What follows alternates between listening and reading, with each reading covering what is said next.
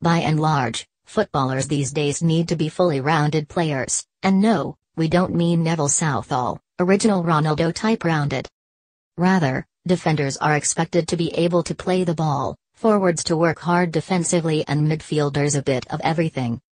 But some of the top elite of the game possess something special to them on top of that, one unstoppable move everyone can see coming.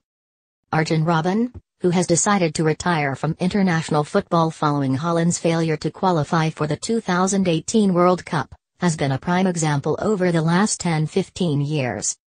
Pick ball up on right wing, cut inside onto left foot and bang. Every defender knew what he was going to do, but it was done so well, they just couldn't do anything to stop it. It takes a special kind of player to have one bit of skill they just keep pulling out of the bag.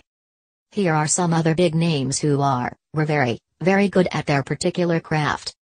Has there ever been a striker more adept at opening up the side of his foot and sweeping the ball into the far corner than Thierry Henry? It'd be an anomaly if a game passed by where he didn't pull this beauty of a finish off. If he got into position on the side of the box, the keeper knew he was in trouble. Storm down the right-hand side, sharp cut inside to put the ball onto his left foot and whack. It's been one of the most obvious moves going in football for almost 15 years. Yet somehow Francis Coquelin wasn't aware of it. Tut tut Francis, tut tut. Named PFA Player of the Year in 2015 purely as a result of how good he is at this particular skill, inspiring Chelsea to the Premier League title also helped, mind.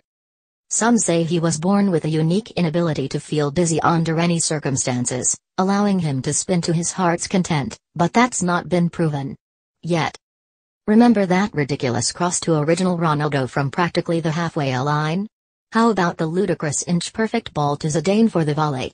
Or any of this 4,291 assists at Man United? Heck, even his famous halfway line goal against Wimbledon was probably meant as a deep cross. We're not saying his ridiculous vision has anything whatsoever to do with his big eyes, but it's certainly coming from somewhere. Mesut's reverse passing ability is second to none. It's just a shame for his assist stats that they're often straight through to Olivier Giroud. To be honest, we probably could have included every single thing about Messi here, but we'll leave it at just the shoulder drop. The Jinkmeister General, as he may be known in the Barcelona dressing room, we don't know, can leave any player in the world flailing with a blink of the eye shoulder drop, usually followed by the ball hitting the back of the net 3 seconds later. Class.